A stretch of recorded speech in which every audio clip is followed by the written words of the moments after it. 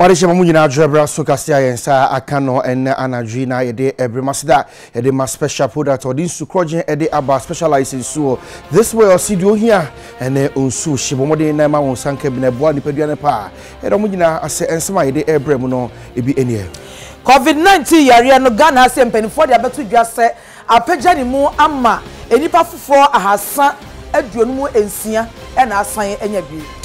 Omampeni Ekufuado Edia Tudja Chese Asante Mantemfo the second time we dey say the tebia no mo so mhutu juma no mo sabe kam de pa won we Ghana ba bia abi ekwan a wo mo ahye adesua ase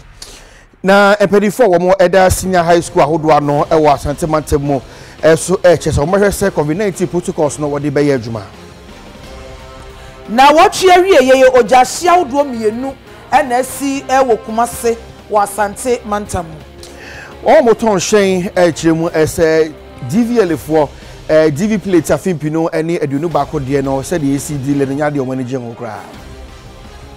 we ani sebi ni yakabo manwumre ye de bremo se kasebo e wo UTV so e wo nkran ye ne amohwe ye nwumre ye Adwoa Yeboah Adjei na Kwabena Antwi Boasiako afei kasebo mu nsemo akasa no enie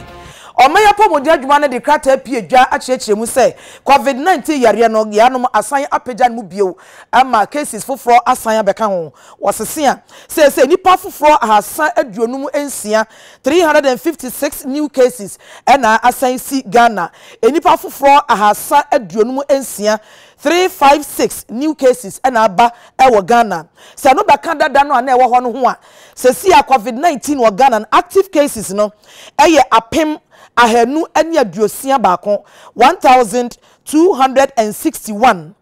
eno eda nchen ya enipa foforo miensa ena afa yare ne so ahwere omo nkwa na nsentem sa nipa miensa ne beka ho a na chese fiti sa yare yi ni ti wo Ghana no enipa ahasa aduasa nwotwe ena kum won enipa 338 ena COVID-19 ede wo mokọ asamado apomodi adwuma na kyeremu se besi sabrei sa amantem wa ahuradi kan no eto aso Asante Mantemu Greater Accra Mantem atoye Mantem epoye Mantemu ena femfimfi Mantemu no sa Mantem yi ena ahuradi animu pa ebra wo kyeremu no wo kyera coronavirus yare na sentam no ekofam kakra ema active cases ni baya bedu be se apem eto edu be bi kwa na enu sa papa na esoso yesi afi mu no obi nim ne baaye asan apagya ne mu bio wei ama kwanchefo pani a oda no Gucci Memorial Institute for Medical Research ano eye Professor Abraham K Annan edi atudwa se sa de yi asan apagya ne mu nya ne fa bi afri se Bible nsamo yedi atudwa samanfo mfanya adwuma no se obi ayi nani ato nchen a sabi obi eye ne a ope yet was one ye call a year and for and so emu Ghana mampeni nana adodankwa edi atudwa echemu se Asante Mantem for the second time the obere se impuntu juma no mo so mo chefa biere wo bia no mo sa ebeka no bibiri pa Akwasida na edikan ewo afi 2020 emu ena eba so ewo Kumase manhia emra Asante ne otumfo osetutu otoso mienu na hemfo nom na nanam atrakonwa dodo na bepiem honom afi Ghana mampanyine na Adodanko Akufuado MPP members of parliament wo musoso mo frɛ amanone wo ye adwuma ewo Ghana ha dodo na ebepiem hanom Ghana mampanyine na Adodanko Akufuado emra wo kasa na wo kyerɛ sɛ woda Asante mayase wo hwɛ 2020 general elections na senior dodo na si tuaba ewo eye Asante Mantem na eyade a nani esopa na mpuntujuma na omo che no Mantem bia no Asante Mantem na yese efate bia no ono na Adodanko Akufuado emra ne second term wahya asie no obehwe se mpuntujuma ebetima ye adwuma ewo Asante Mantem a ene na nsa ya wade twa moyi Onyankopon bie kwan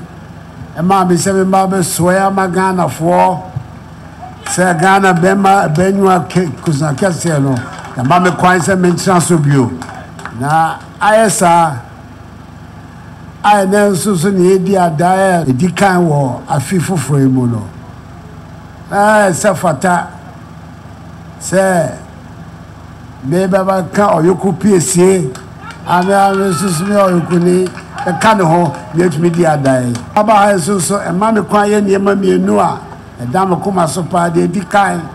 amotu fo ne Asante men nyina afrisia pa minim se Afi, a chassis and never be a who television so no and shed on your fair. Then so no, they see what my shabby drum no, about the wee part. Emma, the CCA or mano, a costro no, et me a basso. Then no chin so no. My bass and my baba do 2-4. Asante menina ase kese abaya to the moyere ma me any MPP amayoko medamase papa wajina mechianke kunimdie no entumi mba anapa me kwa sorry all sense prayers our bishop etu before osidi asante for ayama me no beso me fa ensua de na me fa ye bibi papa e ma satumai me ka tell so mate pa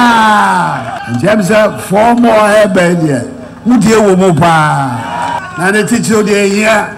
e ba ko ye wo ye nyina ye mu de fa nkabom ye adwuma no ma no so nkoso no etumi aba na no e na me dia se woni ba be ye mo me koso sa na media kakra da manimo aka no emba wie pa ema me ema oman Ghana ne koso ayega no esutumi aba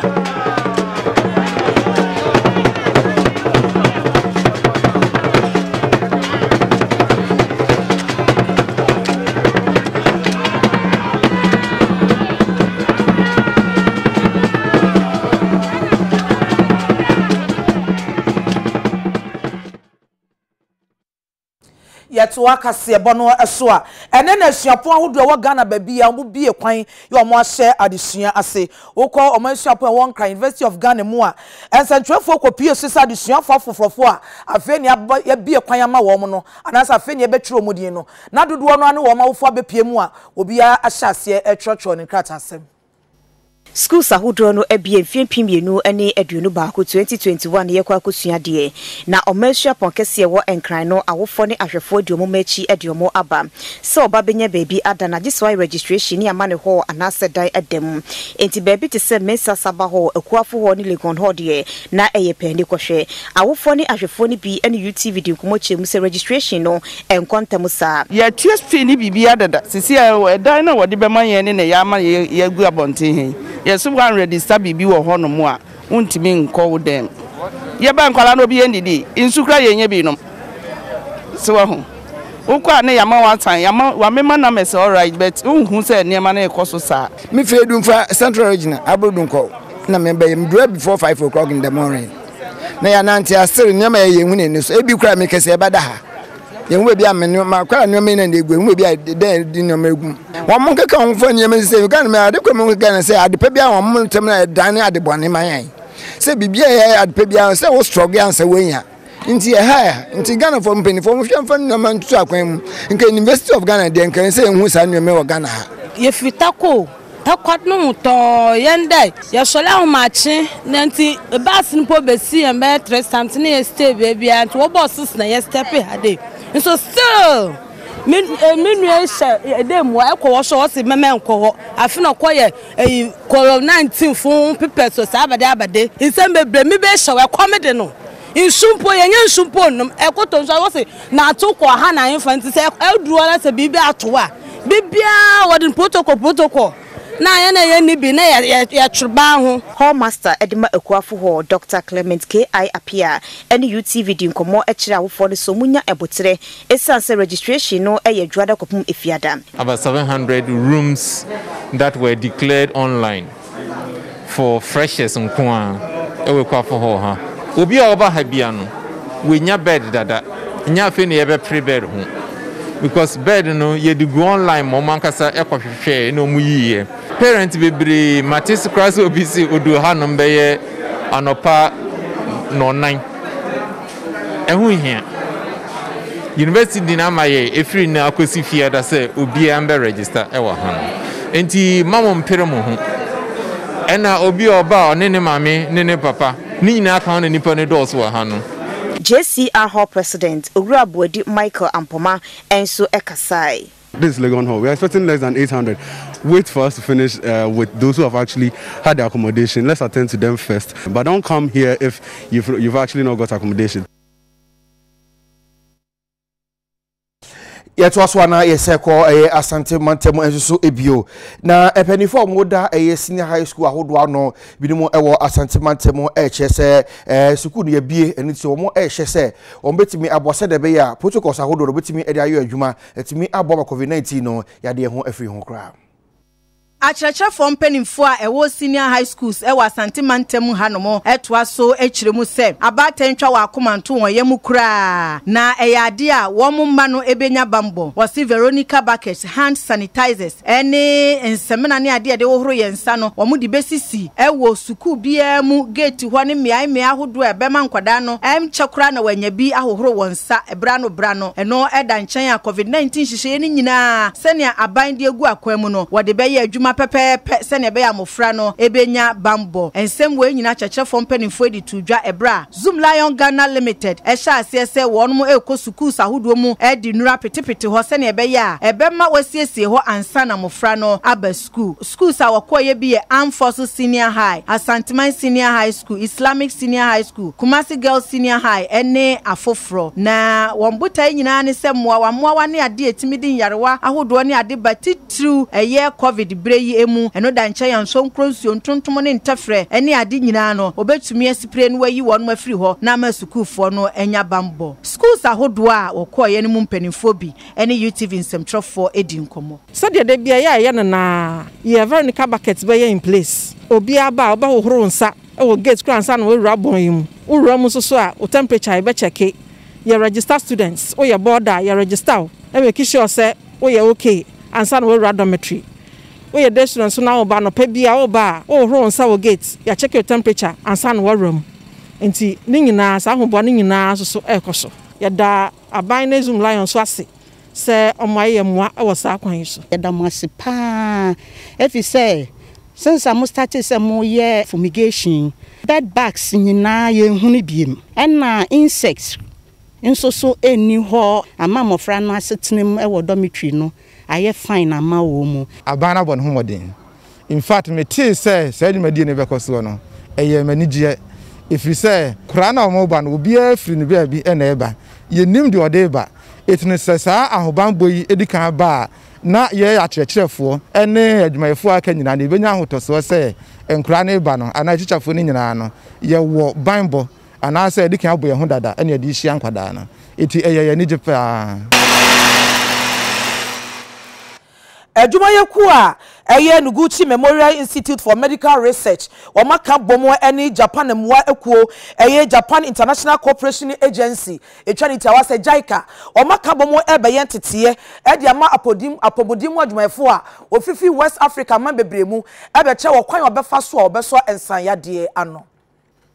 Noguchi Medical Research Center I know Boasiako Pokasiemu and the Japan International Cooperation Agency na kabom identity ye ma apomuden adwumayɛfo ewo amai enkuna ewo bibire atoye afam efa kwan betimi afaso ayihwemu ede afanyarewa ahodo ekun etie nipadua ene ensayade no mu na omobi adwumadie no ano no ena kwankyefo panyi ede ma Noguchi eye obemfo Abraham Kwabena anan ene UTV edi enkomo was identified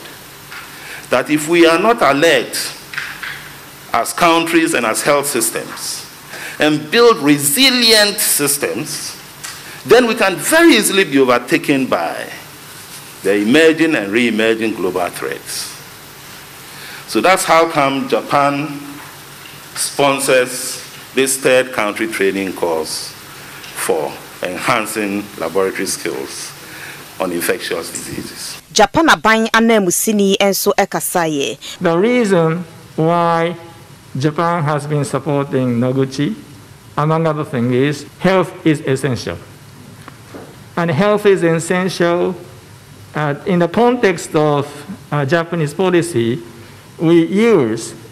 or emphasize the concept of human security. So human security concept means two things. One is protection, but also important is it also means empowerment. Protection from diseases is essential, but in approaching it, empowering individuals with a good health is important, but also empowering each one of you to be able to do what is important in your own country That is very important. Human security, protection, and empowerment, that is what the Japanese people value very much. Kwanchefo penyi Edema Noguchi aside in some say to the UTVC. Say it me bia at any time biano. Your health systems are prepared and ready to see new things. Not to so you be one in them, you try on them. And yen trason temo and I just say assemble banono. And see, and when I started our training program, friend, a third country training course for enhancing laboratory skills for infectious diseases post Ebola. Yeah, 3 years, you see. Yeah, first one 2019, yeah, back 2020, and I there 2021, yeah, dear. It was a package, you know. And yet, mad training and capacity building, awareness, and strengthening the health preparedness in West Africa. Now, with a swagina, a year and Musia emu, and Crankrosia upon Hudua, a war Buno, a half for NFA, so Buno East, or more Edda de Sir, to a by and Nadaroma, and Wahudua, or de Yeboah, a Suku Hudu of Vinci Bremuno, or Besse, a by Nadaroma, Kofakakra, and Madame Wabra Musu Baby Sukui. Orua Daniel Obinfuri awoyo titinani edema abedoku ehwe ankwankwasu apon ahodo ne so eche se aban ayade se wamakwan edi enro ebo schools ahodo ne mni yakon etia coronavirus ene enwubo ahodo no okọ bunu east ene ahafumantem ne mu a suapon de ye aban ne ankwankwa de nto aso adantam ne fitiasie schools ahodo ne nyina ye de no abom ready I dey kura no kwai because kura no metre fiache to dia person obo school ntianso Ebia bebia ebituma abuama kwa no ba umbenya safety be important to us tebe. Registrar Adjei Emma University of Energy and Natural Resource Orua Solomon Pamford and so Ekasaye. We on our part have also put in some measures in place to curb any upsurge of the pandemic. I can talk of facilities like the Veronica buckets, the sanitizers, nose masks, and the others. The university was expecting the government to provide for us, but at some point we were asked to cater for that. But we had some leftovers from the previous consignment, which we are preparing more to add. So on that side, we are very well prepared. Abakra chipeni edema sunyane edinsem se etudwa ancha bia ne bia school yanka ka memende be ye tertiary schools no ebie no arunti nne ye izum na in collaboration with assembly no ye ka bom ne yakọ tertiary institutions a e wo sunyane mpotam nyina ne mboburu nyina akosiesie akospray ho se bowa bi afa on COVID-19 virus no ana any other virus or bacteria bia it to kwa na tefere mo ntentum ne ade nyina no beto na se se be ye ma no kokopie school no ma se won ko hia how be Zumulayo Kwanchefo penyi ewo mantem mu enso ekasaye enti eye tertiary institutions na ewo bono ahafo ene bono is na yebeye every ene eko yiso yebe waso ewo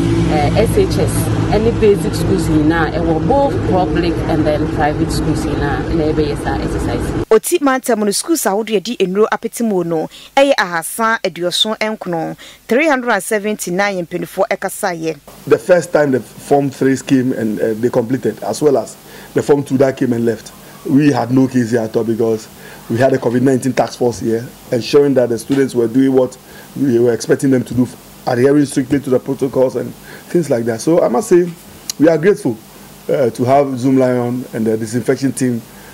in our midst. And the first time they did a very good work. So now that they are also around to do the disinfection, I know they are surely going to do a good work. Zumulayon Kwanchefo penyi ewoti mantem nim Orua Daniel Owusu ansa enso kasai. Yen school numu no COVID no ya spraying no nti ehun hia se ehun bia beba mi se obi beka se misro coronavirus nti me mama ba nko school ana me akasa me nko school ya de wo se ya nyina metumi aka se compound ni de bia ya okay a se mre no so se ya beba school a homa ya nyire ehun ne enko sua de ehun bia nim de wo se ya no ya ye Yatuwa kasiye bono eso na watwe wie ye ojahye awdo akasiye mienu ene si wokumase ewo asante mantemu ema adwadifuo sika na omoniema bebre ehye esaye na oche awie obepie mu ewo Kumase Alaba na afi eye Kwame Nkrumah suampon a ayarehosem ene siye ejaja mpantu bi eto abrosan etoaso mienu ema shops ahodo beye aduasande emo esichire ne anwa ne nyina ehye kura ema sesi ameka se de omoton enema wo ho yesunko anana omu esun efise japade a yahwere no Alaba honum no enye asem ketoa Kwame Nkrumah suampon no so no shops bi o maya eben Republic Hall eno so ejatom emra fire service for godu na chase shops no de eyade a na eno so no ahye ewo honum enam so ema UTV nsam trafo kopie ho no ye ne public relations officer edema Ghana National Fire Service Asante Mantema divisional officer grade 3 aka Desmond enafe eye Dr. Daniel Norris Bequin ono so ye university relations officer edema Kwame Nkrumah suampon no so atwetwe nkomo ema omu nyina akire mu sei eja estate 11 our friend now about 11:25. I boy home modern say 11:29. Yetimi bedru ha. Na ejano aye kese ewo the first floor of this building just behind us. Na ejano edemo a etre eko. Nti your boy home modern say ye behwe na ejano entimi enhye edan a ebembe anu nyina. Eno nti ye deploy ye extinguishing medium ewo ye nka anu nyina. Na ye bedru ye no so na fire hydrant ewo ha pressure ewo mu na ewo form na nya de a yebetumi ayuso enti ye organize ye 6 other fire tenders within the Kumasi metropolis and ba ya wo bebo aye ma yetimi ebre ejano ano ase 30 shops na emu niema ahye so far na de obia ho kan ye yenyanya obia watimi nso so ahwe ne nkwa ewo ejanemu na yenhwehwemu kakra ya ye eche ye nso se na obi eye welding one of the shops and I said na welding si ekono ijano ekoba ya ho exhibit eni yeguso a ye de saa nipa no information ama police fo a sesi a police fo ben adom na yetimi akire no ahomachi be 1:30 am and fire unit for now mo working USC hase no enya ntie small market bi a eben Republic Hall no ejatom ena omo bedum ja no na emom in private individuals ena operate sa shops no students the omo buy nra nyina no eja na anka obi a eja no so anka omo niama enti small market bi a individuals bi operate eben one of the halls no eno na ejatom enti meka esiso say students no mo ba ne omo kwan so nyina omo mbra na asomdwe e wo Ken US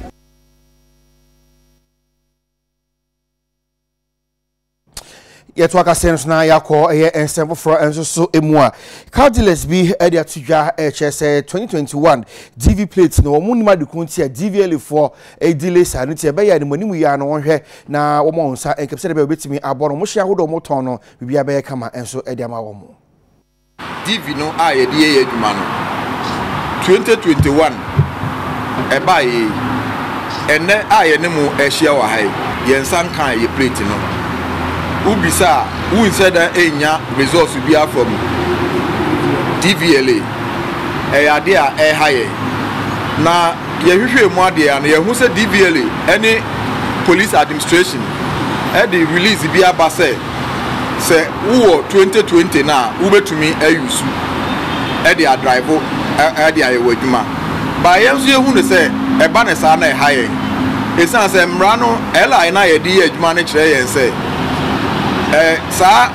DV na kasa ye use no 12 months after 12 months no I say na roadway na ka ho no 12 months ne so ye no ewu enti so wo kose wo kwakoye insurance na enya de insurance bia be ye roadway ana insurance ama wa bra roadway no enya adwuma enti eno ne ade a high titru na ya bo DVL for na bo ma omuntumi my response be a kire say bi kura yen stakeholders major stakeholders in the country no na say this plate eje adwuma no bi a ombetumi ne yen atena se aka kire yen say bi a saa nsusuanso enti na ama yen tumi amfa plate na amba abonten ubisa wunya hwe enka send a tea and say, ABN and I'm from them, and answer and I'm internet to say,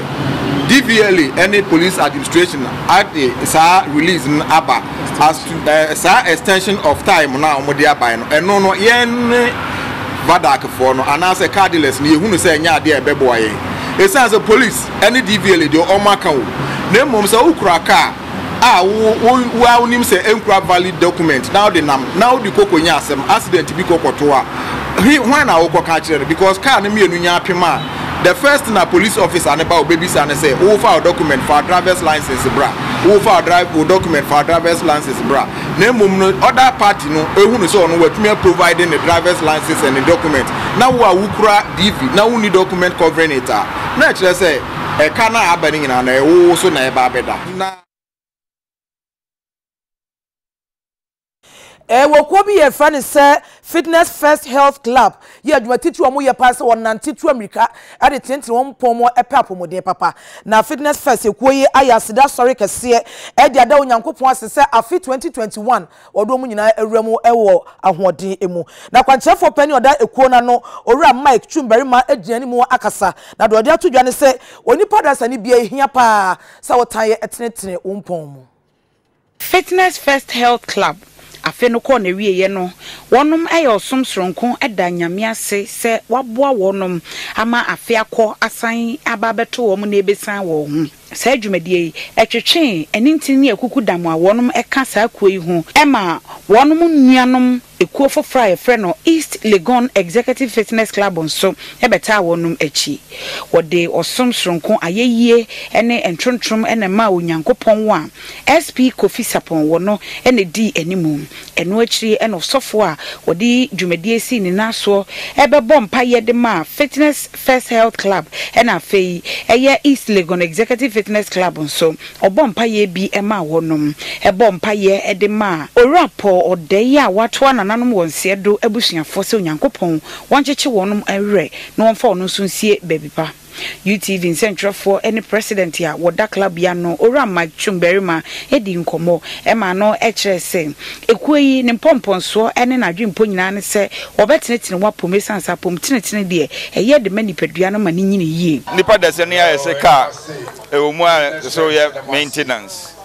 it's GDA you say obia say be obe try as much as possible say anya de bia kra na at least once a week so to me bomb dia say obe train wapom na at least also and also boa ewo nipa brabo eno achi UTV in Central for any Adjei bainia wono ena dwumadie na oye chairman ekasaye ena fe planning committee chairman Joel Sonny ono so ye ne no kasaye ema wo mo so ekire dwumadie ne sedi osi ehu no afia so wa wo hwe 2020 asimu isi wiase nyina ya na Jesus ehu mu bo na yenua no obia ho anka ne nyina da so tinkwam besi na yasem nyina ne se enunyam ka Jesus Fitness First Club ye ne enua no executives ene clubs ye tun safro mu nyina ye da Yesu ase so aboye ho ba ne nyina afia so de na de ye be da nyame ase ene de na ase nko an de ma Yesu so wa hu ye mo bo na afia to ye ye clubhouse ni ye mpaya to say afiti say na ye na yesi na bibia ye fine Eradu hu ye mo bo na club no nko nanim e chese de tie for over 20 years in a exercise. But says he who say apart from the exercise, there's the social aspect. I say yeah, cause I encourage you home. Omo pay juma ye if we are broadcast we say networking. Yes, we are networking among ourselves. You encourage you more mobile. And you know the big idea is to support ourselves and to also see how you're sharing a big community. Yes, we are Ghana, na Ghana so tumpo. And any butaya yen so. Ne krakra mono UTV in Central for ni chairman Emma Planning Committee East Legon Executive Fitness Club. Ora Martin Brobe ekasa yema no kire de ntia wo mo mde odo ebebo Fitness First Health Club yimu ema wodi dwumadi a etise yi. Ye be kan enu Fitness First won say the medical kan no. Eno ma betuntum nyame ya dana se enwuma ebo wa wote se bibia kwakama kama nyame na dom. Why be Briamae? I feel true mo COVID, a moon sensem, a bill so majuma, a bill wui, say Yamia share so my be do some pempen so ya. Nancy de be also near the mano. It's more ha, na je se be ka ye nuanu fitness first for e no ma betuntum nyame ne ade nyame ase.